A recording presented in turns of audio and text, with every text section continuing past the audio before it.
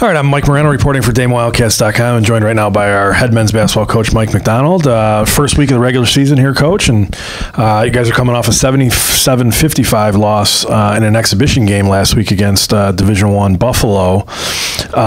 Couple of things to chat about in that game. You guys made a nice little run towards the end of the first half, ended up being down 8. Offense just really never got going in the second half, though. No, we never really clicked. We didn't shoot it well. I thought the free throws in the first half really hurt us. I think we were 5 of 12, and we missed 2 front ends of 1-on-1s, and we're leaving too many points out there when you're playing a really good team like Buffalo. And that also, I think that has an emotional effect too. You know, it's kind of a more of a weight on your shoulders when you're not making free throws. If you make a few of those, now you're going into the halftime, instead of being down 8, maybe you're down 2 or 3, and there's a whole different vibe and a shorter hill to climb coming out of the second half. But you're right, our offense was not good in the second half. But credit Buffalo's defense; they were very good. They were very active. They remembered Jeff Redband's name and where he was at all times, and they did not let him get open. I kind of had a feeling before the game when I was talking to Nate Oates, and he said, let's just hope Redband doesn't have 8 threes again tonight. And I said, it's going to be a tough night for Jeff, because I knew they were going to shadow him wherever he went.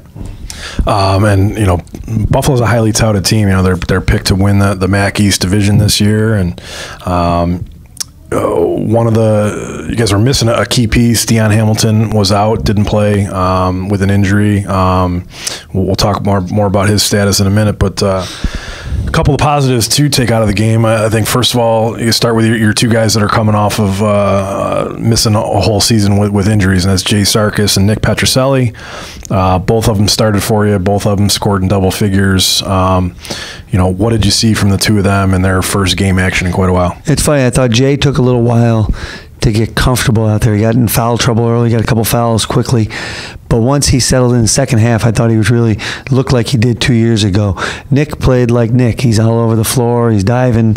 He plays very hard. He's a pest out there at times for the other team. And I thought he did some really good things. You know, and again, his biggest thing was he missed free throws. You know, and when he missed free throws, I think some of that is, you know, he hasn't played in the game in a year and a half. So you kind of get back to your rhythm of playing in the game, being in the game atmosphere, and having to make free throws. So there's going to be some adjustment time for both those guys, but it was good to see him back in the Damon uniform and playing. Yeah, without a doubt, I would agree. And I also agree, it didn't take Nick very long to playing the way that we've seen Nick play before. He's diving all over the floor, and as you said, just being a pest out there. Petroselli. Yeah, we'll call him that. There you go. That's a good nickname.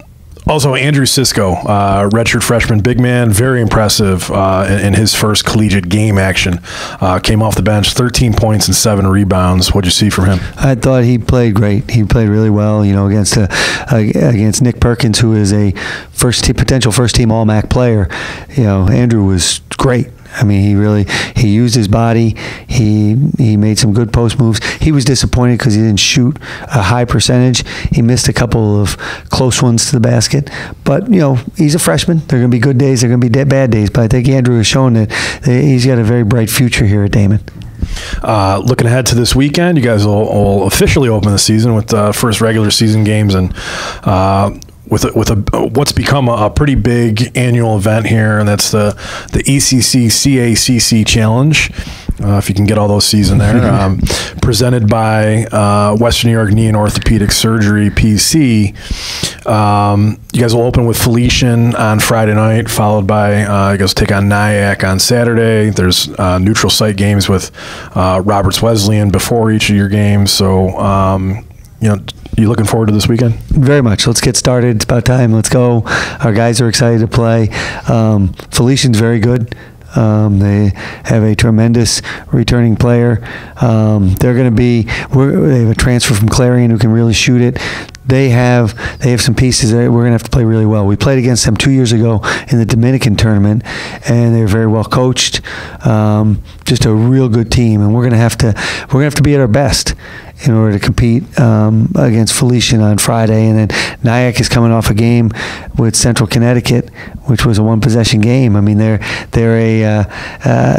is a very dangerous team that will play very hard too. So for us, we're gonna have our hands full this weekend, but we got to throw it up. You got to play somebody, and let's go get started and see what happens. Yeah, Felician, the returning player you mentioned, Terrell Spalding. He's coming back. He's averaged almost 19 points a game for them last season. But this is you guys have.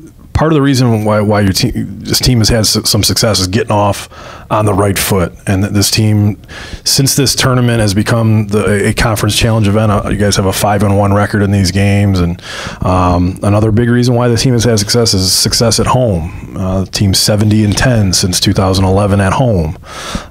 So what'll it mean? You're trying to make me feel better, aren't you? Well, what'll it mean for you guys? If you're able to get off on the right foot? We just got to try and play well. I think that's our biggest thing. I didn't think we played real well or real sharp against Buffalo, and we want to play better. And that's one of our things going forward is we have to play better.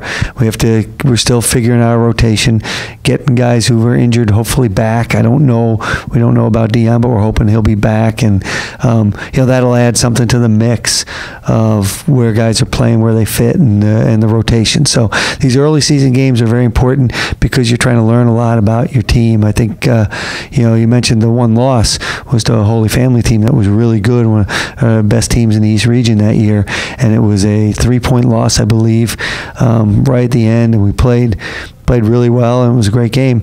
And that team that year, we started off kind of poorly, but we rebounded and got better. But we learned a lot about ourselves, more so maybe from the loss than we did from the win. So I know last year we beat two very good teams to start the year with Caldwell and Dominican, two teams that ended up being really good programs, had great seasons, and they were two hard-fought, one possession type games. So you don't know what's going to happen early in the year. We just want to get off on the right foot, play the right way, play the way we want to play, and start to establish our identity and kind of figure out what our identity is. You mentioned Dion Hamilton. He's your leading returning scorer, 12 points a game. His status for Friday is a little bit up in the air, so we're hopeful that he'll be back in the lineup. But we are looking forward to an exciting weekend of Division II college basketball action here.